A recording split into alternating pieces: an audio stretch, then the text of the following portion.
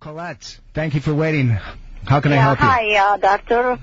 And I have a question. My father is in the hospital. He went from the nursing home to the hospital for lungs infection. He wasn't able to breathe hard, and he was breathing hard.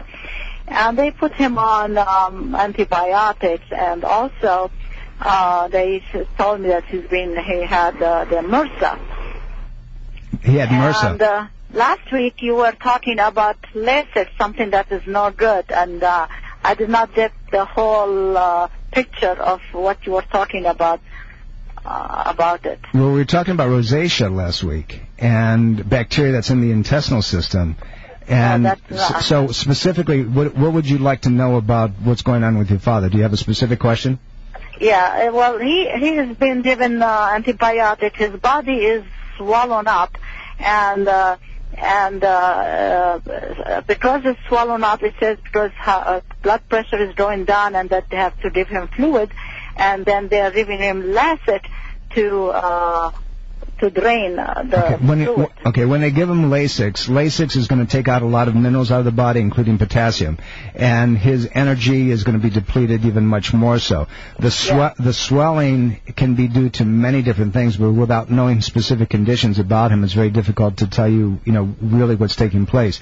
In an older person, when you have swelling, you start thinking congestive heart failure, you start thinking kidney problems, and you have to begin to define which ones that is, as well as other medications that he may be on. What I would tell you to do, again, write me at rosellecare.com or call the office at 703-698-7117. One of my doctors will talk to you and consult with you specifically and see if we can give you some information that might be useful. Colette. All right. Thank you so much. I appreciate it. And Chevy Chase, how can I help you? Would you be able to, between the two of you, give us a prescription for the posturing, the head first posturing, where you lead with the head, 60-year-old man, and just trying to figure out which type of doctor to go to. Nobody seems to notice this, but it's very aging and it's very... Oh, you mean the postural slump that an older person gets into? Yes, but only in a 60-year-old. Okay, well... Where the head first, it's almost like the head juts forward. Well, that's an old age pattern and posture that people get into when their energy in their body begins to deplete. When the life force in the system begins to diminish, you see the body begin to go back into almost a walking fetal position. The head's down, shoulders down, chest is down, and it gets worse over time. The problem is not just postural; it's energetic. And you have to look at where the patient is relative to their diet, whether they have structural imbalances, nerve root irritation. You also have to look at what their acupuncture system is doing. The kidney energy in the body controls life in the body relative to Chinese medicine. And when that's depleted, you begin to see that postural pattern take place. So is it reversible? Is it fixable? Yes. But you have to look at the entirety of the body. Dr. Scott, you want to talk a little bit about postural and exercise that might be beneficial to this person? Obviously, we're just dealing with one side of the triangle, but that's something that you can talk to. Yeah, on the structural side, what you want to do is the one part, like usually what happens, everything's coming forward and down, so what happens is all those are getting trapped, those muscles are shortening up, and just being reinforced. Like Tom was talking about, as the energetics get affected, it's going to be more and more tightening in the front. So you're going to do two things. On the front side, you want to stretch things out. You want to get that neck to open and stretch. You might even bring your head back and then to the side and help stretch those front neck muscles. And then stretch the front chest muscles also, the pec muscles especially. And you can do that in a corner stretch. You can basically put your hands in 3 different positions and kind of work that way. But if you can only change position, you can be also working on strengthening on the muscles that are weak on the back side. So it's a two-edged sword here. You've got to stretch one side, you've got to strengthen the other if you're going to make some differences. Along with, again, the energetics. You've got to put the whole thing together to make that work well.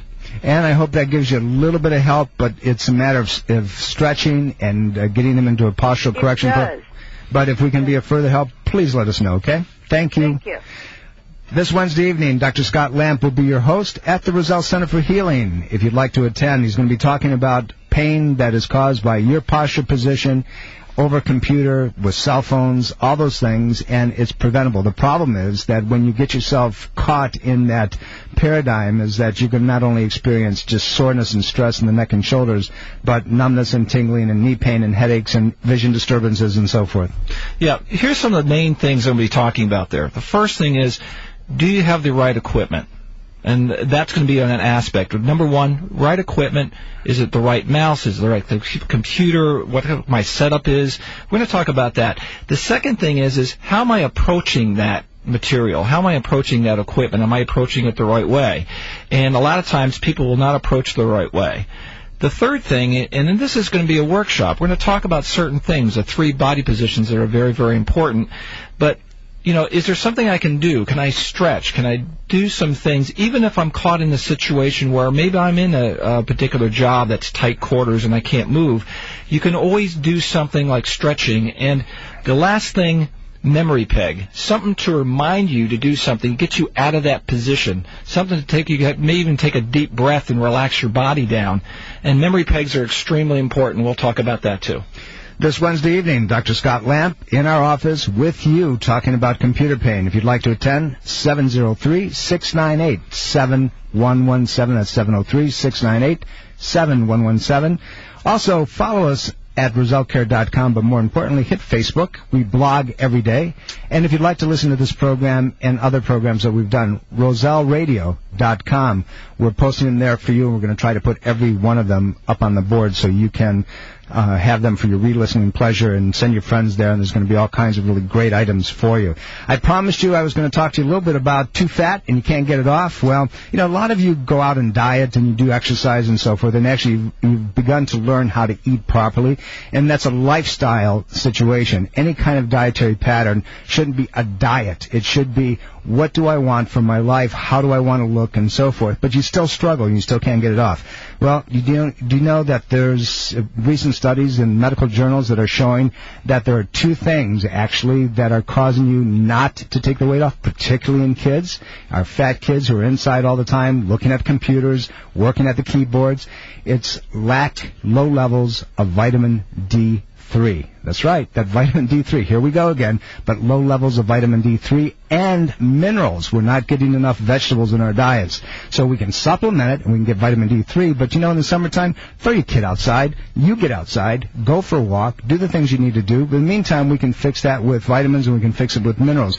But the information's there and the evidence is straightforward. It doesn't lie. So many of you are deficient in vitamin D3 and minerals because of your diet and because of your activity levels.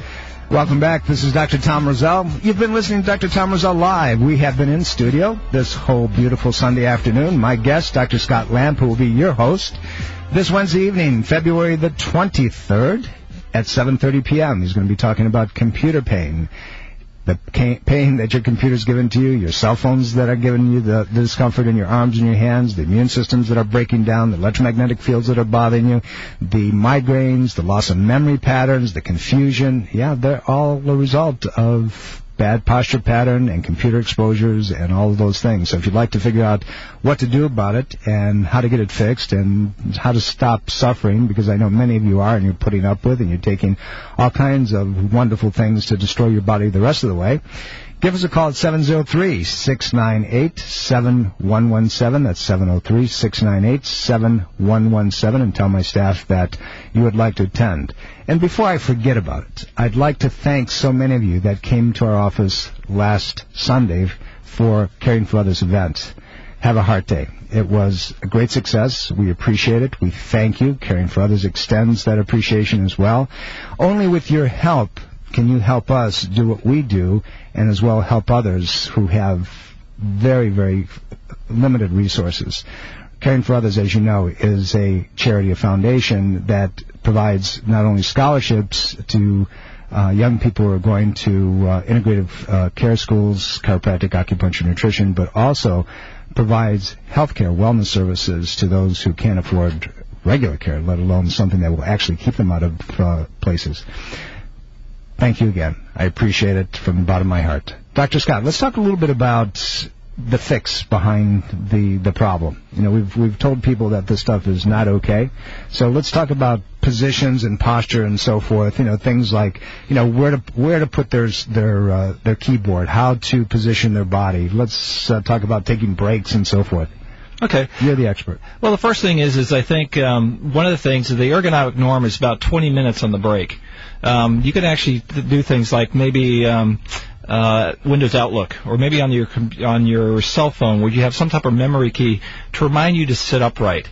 And this starts when you're talking about sitting upright. It starts from your feet and goes all the way up. And I think I'll just talk about a couple of things. One especially is the head position. Your eyes should be level to the top of the screen. Unless you have a very large, like a 21 or larger monitor, it should be the upper third of the screen. Your eyes should be there. Your head should be level, not dropping down and putting strain on those joints. The other thing is are your arms to your side? It doesn't take any energy with your arms or elbows at your side. Once you start initiating a forward motion or movement, you can be working against gravity, and over time, over months, over years, you'll eventually start creating fatigue. And what we'll see with that is a myositis, which is a muscle pain, then the tendons get irritated, then the bursa, and then you get a whole bunch of problems there.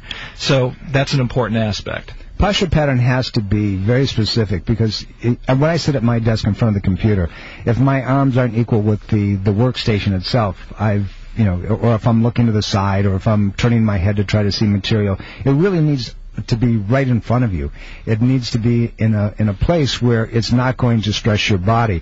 Your eyes need to move away from the computer on a regular basis. You need to look at other things. That strain that builds up causes contraction in the back of your head, and the most common cause of any kind of headache is what we call muscle contraction headache, and those are the muscles right behind your skull and the upper portion of your neck, and then pretty soon they move the bones out of place. We call them subluxations, and then they cause the nerves to be pinched and irritated.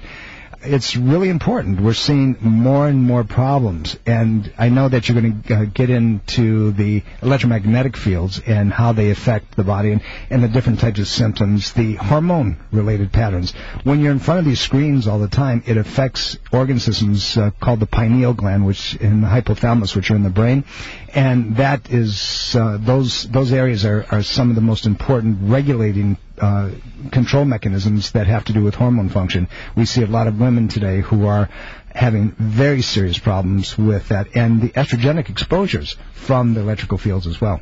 Yeah, it's quite considerable. And you think about the whole thing with electromagnetic fields is distance is one of the best things you can do. Is how far distance. Are you right on top of your computer or far away? We talked about earlier having the laptop sitting right on your lap. That's pinpoint. It's going to be, it's 20 times the amount of EMF that you would have if you had it up on the table and away from the desk. It's devastating. It's a problem that if you continue doing what you're doing, it's not going to get better. It's going to get worse.